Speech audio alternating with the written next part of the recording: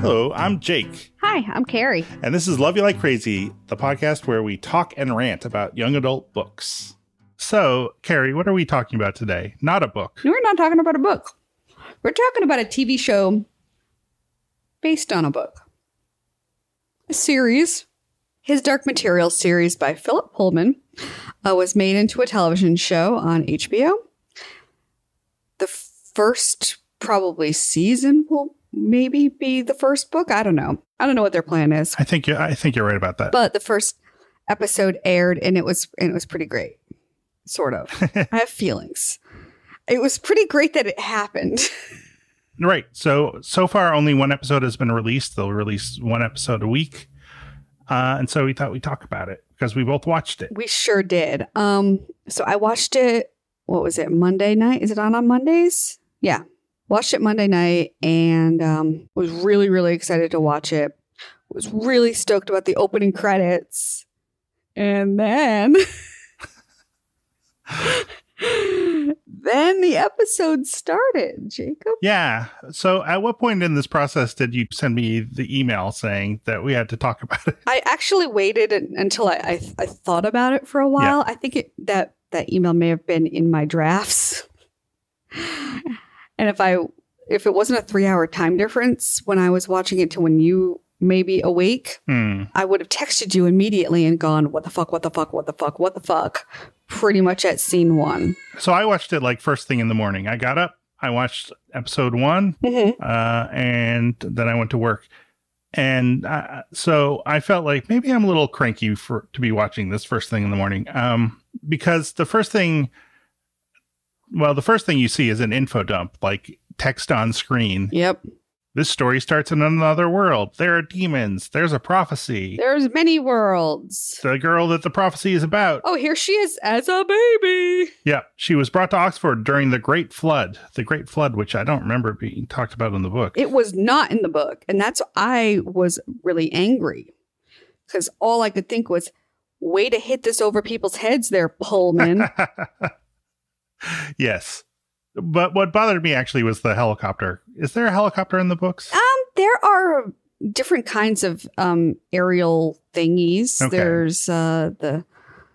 There's other sorts of, what are they? Like Zeppelins and shit like that.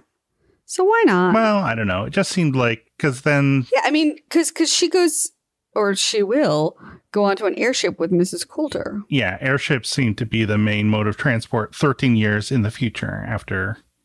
the helicopter. Yeah. I don't know. I was like, oh, is it in the present day? Not that the books aren't sort of, I don't know. They're sort of present because, I mean, it's sort of like, because when she comes into other places, it's more like the 80s. Yeah. Anyway. Yeah. So obviously we both had some kind of negative things right off the bat, but there are also things we liked, I feel like. Like what? The casting? The casting is really good. So I was really, really happy. I think Lyra is well cast. I think Mrs. Coulter is well cast. I think in the movie it was Nicole Kidman. And this one just seems like a little more sinister than Nicole Kidman did. No, she's good. I agree. James McAvoy is Lord Asriel, and I thought he did a good job with the role. Like, he's given some dialogue that I don't really approve of. Like what? Well, like there's one point where Lyra like barges onto his airship and wants to be taken to the North Pole with him, and he kicks her off basically. And Roger, Lyra's best and only friend, yells at him. She's better than you think she is! She's special! And James McAvoy shouts back, Everyone's special! Yeah. That just, like, that dialogue is very on the nose, and also I feel like not what Lord Asriel, I don't feel like the Lord Asriel of the books would think that or say it. I don't think the Lord Asriel of the books would have even acknowledged Roger. Yeah, I think that's a good point as well. What could this kid do for him? Right. Although, well, in the books, there's an answer to that question, but... Well, there is. But we're not there yet. We're not. So we meet We meet Lyra, we meet Lord Asriel, we meet Mrs. Coulter, we meet all of their demons. Yes. And the TV show, people pronounce it demons. So I guess it's demons. Yeah. But it's not. It's not. It's demons. There was... So, like, we were talking about that opening, the Great Flood, where Lord Asriel goes through this giant pool of water to knock on the door, and the headmaster comes out, and, you know, it's like up to both of their chests. And he says, "Oh, this is actually a line that I liked. Jordan College is a place of learning. It's not suitable for a child." Which I, you know, I appreciate as a certain type of educator's understanding of what places of learning are for. They're only for people who've already learned everything. Yeah, you don't want kids there. No. God only knows what would happen. They might learn something. We don't want that. That's not allowed. But also in this opening scene, and at several points, like the soundtrack totally got up my nose. Just because it was always present and it was never subtle, I felt like, or seldom subtle. And I didn't notice it at all.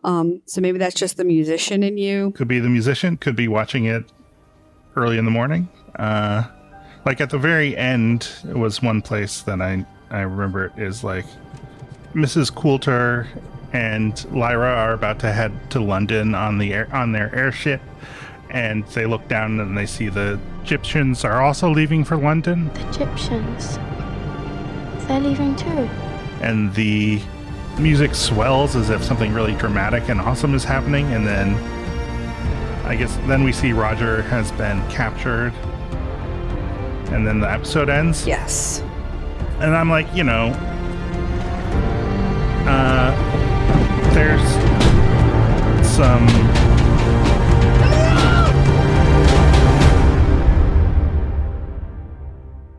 There's drama there, but I don't know if it needed that kind of build up. Like, just sort of let it speak for itself. That was my thought. Yeah, so I watched the episode with my gentleman caller. Yes. Who has not read any of the books. He had no idea what was going to happen going into this.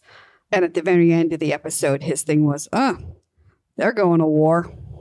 Yeah. And I was like, well, that was blatantly obvious now, wasn't it? Yep. They're not subtle. Yeah. Maybe they needed some Les Mis in there or something. Make it even more majestic. So you think there should be a musical episode at some point? Yeah. That's not even a question. Yeah, that's clear. Some kids with severed souls. Well, there is like a little musical thing when we meet the Egyptians. That's true. And I do believe I started grumbling at that point. Why? It was this is stupid. They're trying to be ethnic.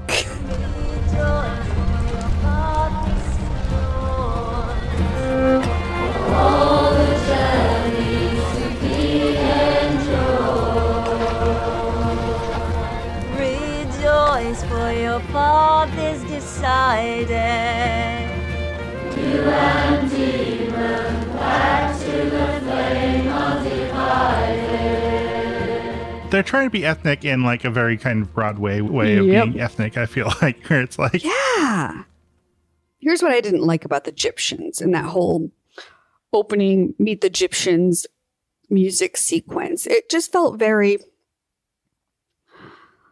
like beginning of The Lion King. Where like they're introducing all of these various exotic animals and there's a soundtrack in which the singers are actually singing something like, oh, look, it's a lion. They're a lion.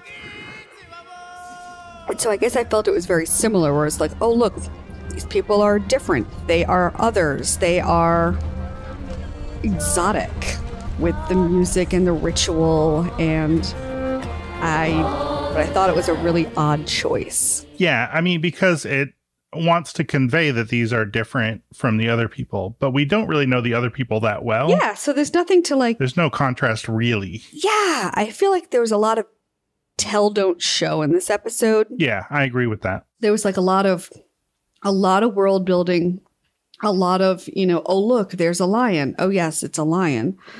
Rather than sort of... Yeah, that is pretty on the nose. Oh, man. You're welcome. Yeah. So, yeah, I mean, you're getting a lot of, oh, look, there's a lion. Oh, yes, it's a lion. Instead of how you're introduced to things in the book where it's sort of, just like a matter of fact, you sort of pick it up along the way. You don't necessarily know a lot of the stuff in the book until you've sort of gotten a little further on and it clicks. Whereas at this point, they're like, this is the alethiometer. One of only 6 that were ever made. It does stuff, instead of in the book where it's kind of like here's a thing. We think it might work. It's probably broken. I don't know. Here, have it. Good luck. Yeah. Although one thing I did like about the alethiometer is when Lyra tries to make it work. I loved that. That was a really cute thing. She's like talking into it like Scotty in Star Trek 4. Hello, computer. Just use the keyboard. It's super great. I was thinking about, like in the book, the point of view is very attached to Lyra. Yes. You're basically seeing things as Lyra sees them and learning things as she learns them. And things are important only to Lyra, but also to you as the reader. Things are only really important in as much as they connect to Lyra. Mm-hmm. And so that sort of gives the book a leg up in terms of like, once you care about Lyra, then you care about all this other stuff that the book has because it's all related to her. Yeah, I think we're supposed to feel that way in the TV show, but I don't yet. And the TV show, I feel like the TV show is maybe a little influenced by Game of Thrones. Oh, it's 100% influenced by Game of Thrones. In that, like, Game of Thrones is like, here are 20 different people and all of them have interesting stories, and you should care about all of them, which up to a point, Game of Thrones kind of carried off to many people. And then they die. So I feel like they try to do that here, but it doesn't work as well. At least for me as someone who really only cares about Lyra because I've already read the books. Yeah, I think there were a couple of times in the episode where I was like, yep, they got that idea from Game of Thrones. And one of them was when they were in the hall of the Magisterium. Mm-hmm. And it was like this giant, grand, open, empty room with light spilling in. And I was like, well, that set is definitely influenced by Game of Thrones. It's just like the enormity of it. Even though it's, it's CGI. I don't know. It just seemed very influenced by. And then my other thing was, well, at least they can reuse all the North sets. Oh, yes. All the winter is coming. It's coming back. Sure is. So Mrs. Coulter shows up right after Lord Asriel leaves, and we all know that she's a bad guy. We do. And she pretends to be on Lyra's level and gets like sort of silly with her at this dinner. Hello. I am not used to the grandeur of this at all. You'll have to tell me which knife and fork to use. I don't want to make a fool of myself. We know what a goddamn bitch she is. So it's hard to watch, like, as someone who knows the whole story. Like, I want to yell out, like, boo hiss, and I can't. Mm-hmm. She's bad news. I don't trust that woman. Well, what did your gentleman caller think of her? He doesn't trust her. Yeah. I couldn't say anything about, like, who they are, though. And I really wanted to, because my question was, like, if he's her uncle and he takes care of her, sort of, where did she come from? Mm-hmm. And he thinks that Lord Asriel murdered her parents. Yeah. And I think that's a solid guess if you don't know any better. Right. Like, he's very mysterious. In the books, he's very mysterious, and also in the TV show, but a little less so. I think just because you actually, see him. Whereas in the books, you're like, what is this guy about? Well, I like, and this is sort of a weird thing to say, I like how in both the book and the TV show, he almost breaks her arm. Yeah, that was great. Lyra, what the hell are you doing? Let go of me and I'll tell you. I will break your arm first. The wine was poisoned. That was such a weird detail that I was like, oh, because it makes you think he doesn't care. Like, he would break this little girl's arm. He gives like no fucks about anything. What a weird bad guy. Yeah. And so I like that detail was kept in. Yeah, that might have been my favorite scene in this episode. Was like when she comes in through the window and hits the wine out of his hand, and he just reacts immediately in this kind of brutal way. Mm-hmm. And then it gets a little exposition-y, but like for a little while there, like they're just reacting to each other very kind of rawly, and I liked that a lot. And then we see Grauman's head. And she asks him if she can. Can I see the man's head? No. Why would I let you do that? I know, I loved that. Because I would totally have asked the same thing. Yeah. Like, can I see it? And the fact that he was actually repulsed by the idea that she would even ask that. I thought that was a really cute moment. Where I'm like, oh, maybe he's not a complete and total chode. He's probably a complete and total chode, but there's something semi-redeeming about him. Yeah. He's revolted by the idea of a little girl wanting to see a head. Yeah, I think he maybe hasn't spent that much time with children. No, I don't think so either. Let's see. So, were there other... Actually, I'm going to look at our texting the other day. I believe I talked about the animals talking. Oh, yeah. So that took me a little, like, because I hear these voices and I'm like, who's talking? And then it was the animals. Well, I watch it on closed captioning, so it always tells you, like, who's talking. Oh, yeah. So this is something I noticed in the TV show, and then I tried to remember if it was also true in the book, but I don't remember. In this episode, I don't think anyone's demon talks to any other human. Like, people only talk to their own demons, it seems like. I don't think anybody ever talks to somebody else's demon. Not really. Yeah. I guess the demons talk to each other in later books. They do. They communicate with each other. They I know that they have talked to each other, but I don't think that you talk to somebody else's demon. I know you definitely don't touch them. Yes. And when the demon monkey touched Pan, like, Lyra hurt. Yes, that's in the preview. Yes. Yeah, that monkey is creepy. That monkey's super creepy, and it's much creepier than the movie version. I was like, I was excited to see him, but I was also really freaked out by him. Yeah. Important question. Yeah, is it Taggle related? Yes. Does this TV show contain Taggle? It does not. Oh, Jesus. This is a Taggle-free show. So far. That's true. There could be a demon named Taggle. There could. In fact, wouldn't you say that Taggle in the book is kind of like a demon?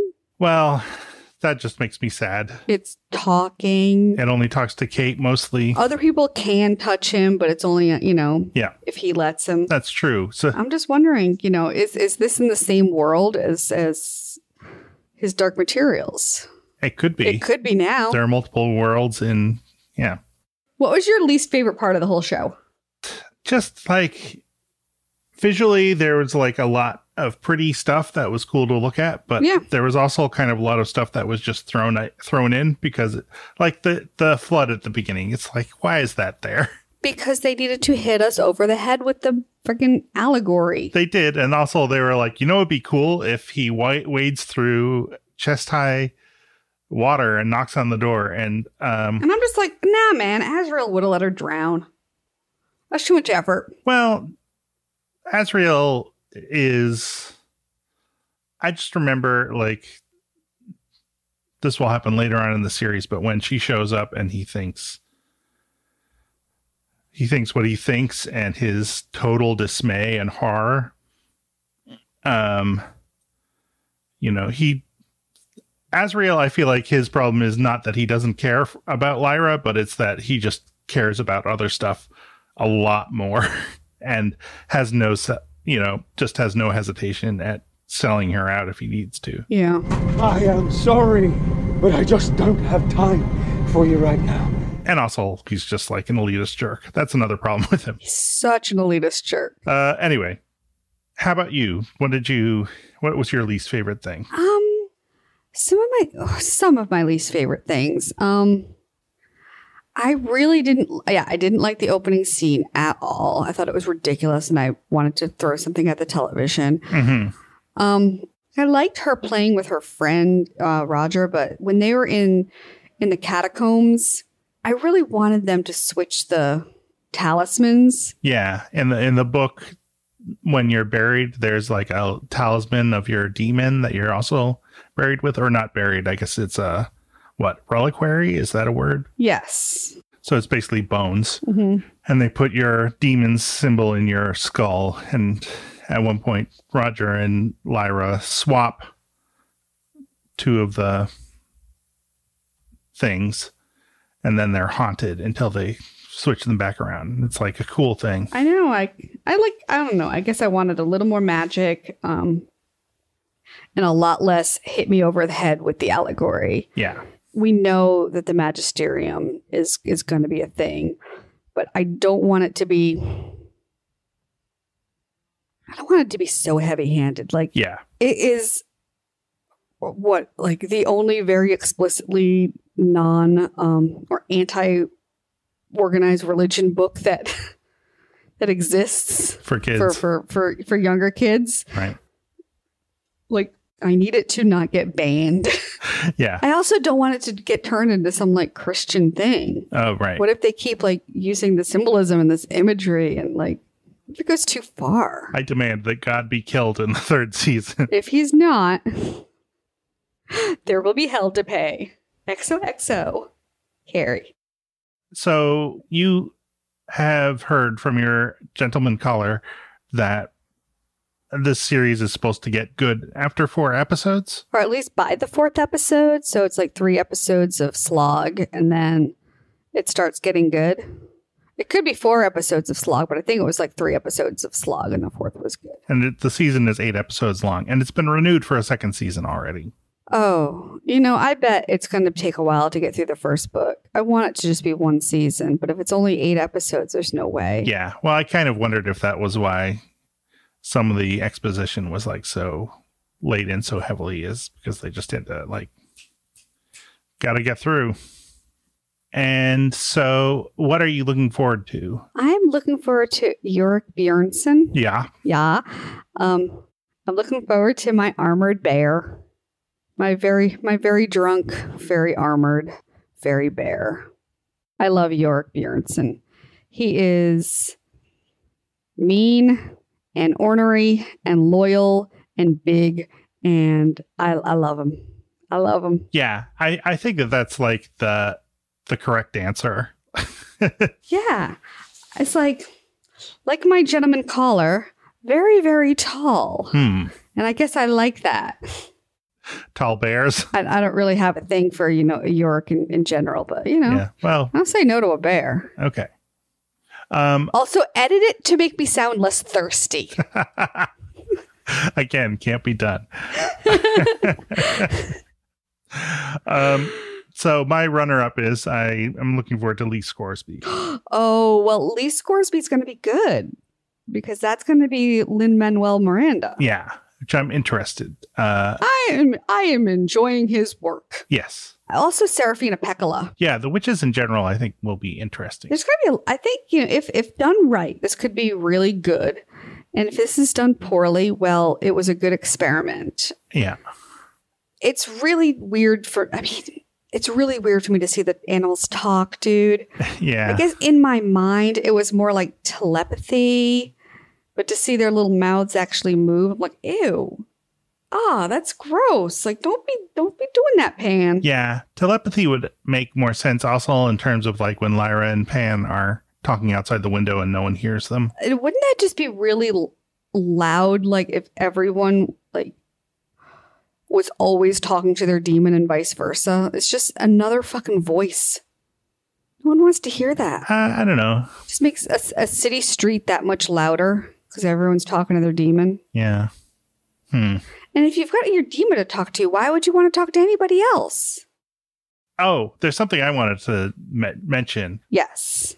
So what did you think about the headmaster's portrayal? You mean the guy from The Wire? Oh, yeah, that's right. Daniels was out there too. Now you're gonna fuck him when he pulled you off a goddamn boat? So yes, I love him. His performance is very, very mannered. Whatever we discuss this evening will remain private, even from the magisterium. Thornton College will not become a channel for gossip, rumors, and dangerous controversy.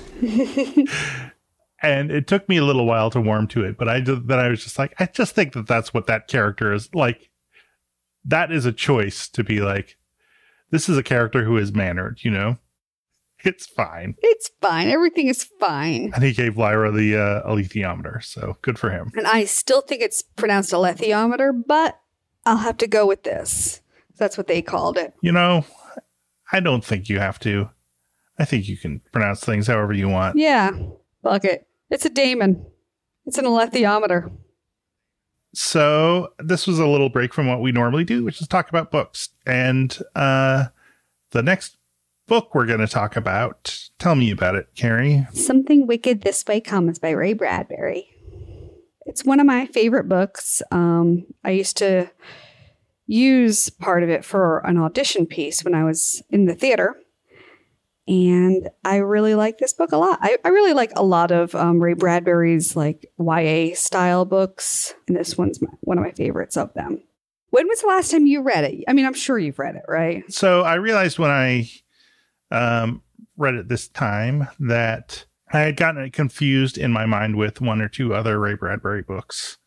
I just remember there was one book where like there are a bunch of kids and they have to save another kid by eating cake or something, which takes a year off the end of their lives. Huh, I don't remember that one. Maybe I made it up. You probably didn't, because it sounds like a Ray Bradbury thing, like Martian Chronicles era. Yeah. But yeah, no, I definitely read it. And I remembered all the stuff about the lightning rod and whatnot. It's a good book, and I'm really excited. We're going to talk about it hopefully very soon. I'm getting a copy out of the library because I've been trying to read it on my Kindle, and my version of the completely legit copy of the book that I have, it's a little borked, and so trying to read it was difficult, so I had to get it out of the library. Gotcha. And let's see, I should say that we have a Patreon at patreon.com/loveyalikeCrazy. And if you join the Patreon, I will write you a song and you can get episodes early and bonus material. I think one bonus thing will be this somewhat boring discussion of the errand I ran just before we started recording. So if that doesn't sell you on it, I don't know what will.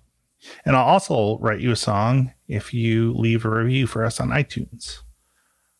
So should I play a song for one of our iTunes reviewers? Sure. That was a very cautious sounding yes. So this time I'm singing a song for Bodette of Rockport 517. Actually, I think I know what that username means. Because there's a podcast, a Dungeons and Dragons, or I should say role-playing game in general. They don't always play Dungeons and Dragons. Podcast called The Adventure Zone. And in one of the adventures is called Murder on the Rockport Special, I think.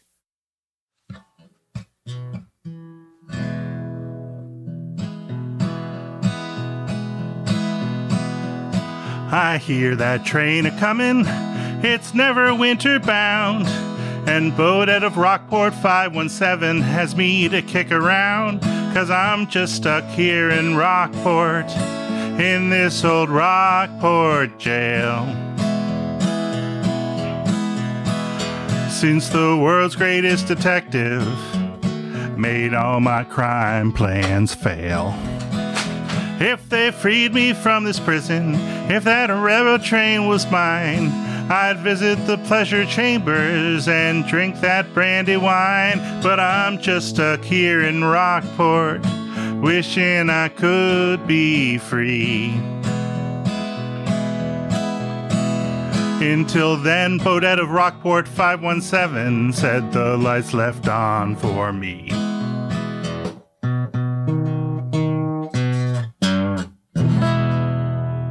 Way to go, Bodette of Rockport 947. You have a song. Congratulations. Oh, God. Yeah. So we watched a show. We'll watch another show. We'll read a book. I love you like crazy. Yeah. I don't know if we'll necessarily record something for every single episode of this. It sort of will depend on various factors. But we'll definitely at least mention it in future episodes and let you know what we thought. Yeah. And I will definitely probably live chat you or like tweet at you or something when I watch the next episode. Have you watched it? What the fuck? What the fuck? What the fuck? Where's Taggle? Yeah. Where's Taggle? Give me a call when you get back. Hey there. Hey.